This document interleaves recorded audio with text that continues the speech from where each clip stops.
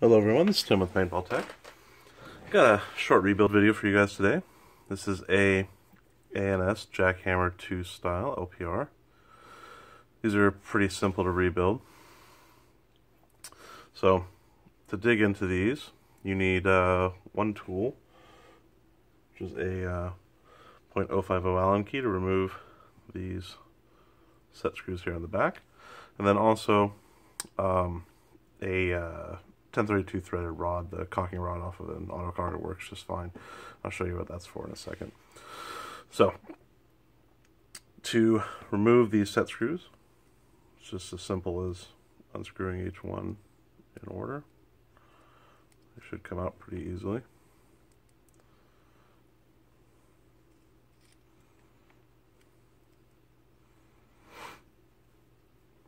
This is to access the reg seat inside the regulator.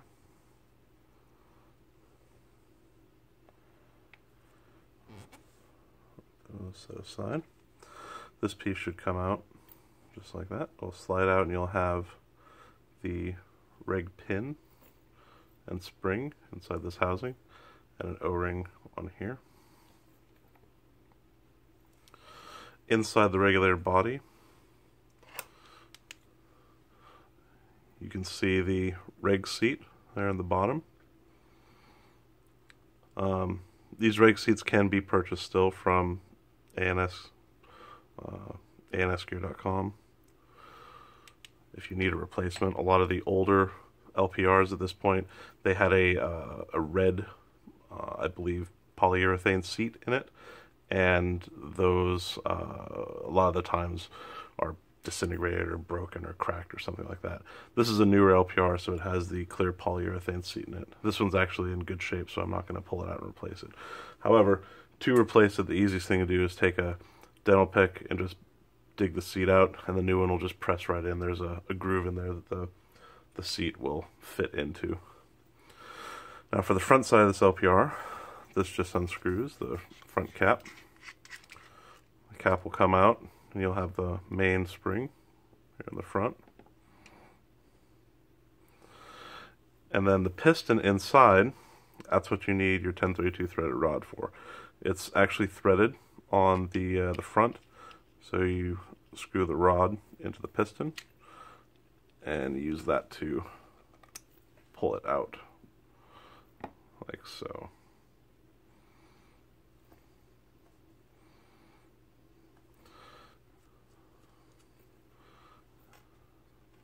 And that's the order of everything inside. Oops, should be like that. Now to go through and replace the seals. This one here on the back side.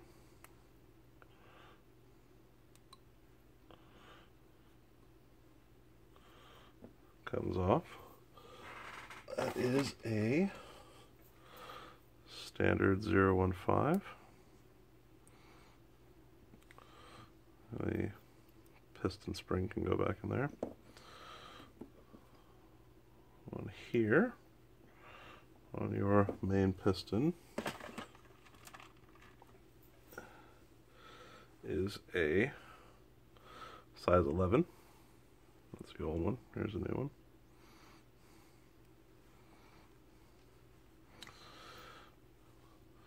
Now these rigs generally just use oil when you rebuild them, so we're just going to coat the parts in oil for reassembly. So go ahead and put this back on the rod, put some oil on your O-ring. There is also, I should mention, a thick O-ring right here on the front of this lip. That's a tension O-ring for the threads on your cap.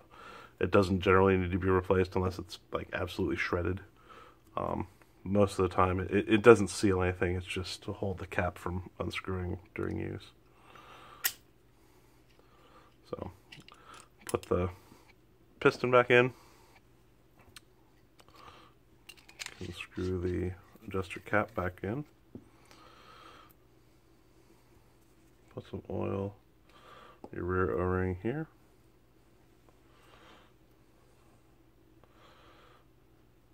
And then a little bit in the housing so it has a smooth surface to glide over. You don't want it to get dinged up.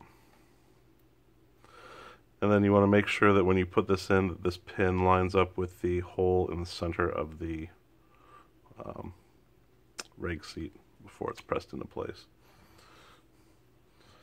Then simply line up your holes for the set screws along the edge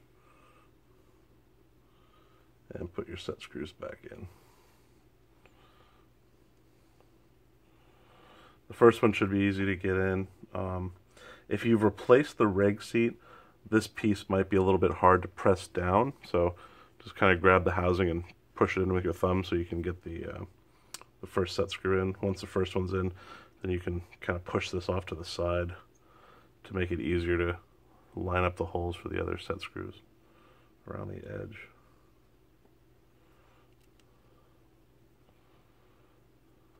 I like doing them in a cross, so 1, 2, 3, 4.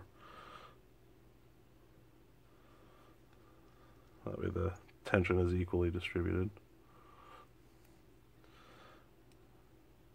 And just snug them down. You don't want them super, super tight because you might strip the screw heads. And as always, wipe down any excess oil or grease on the outside of the LPR.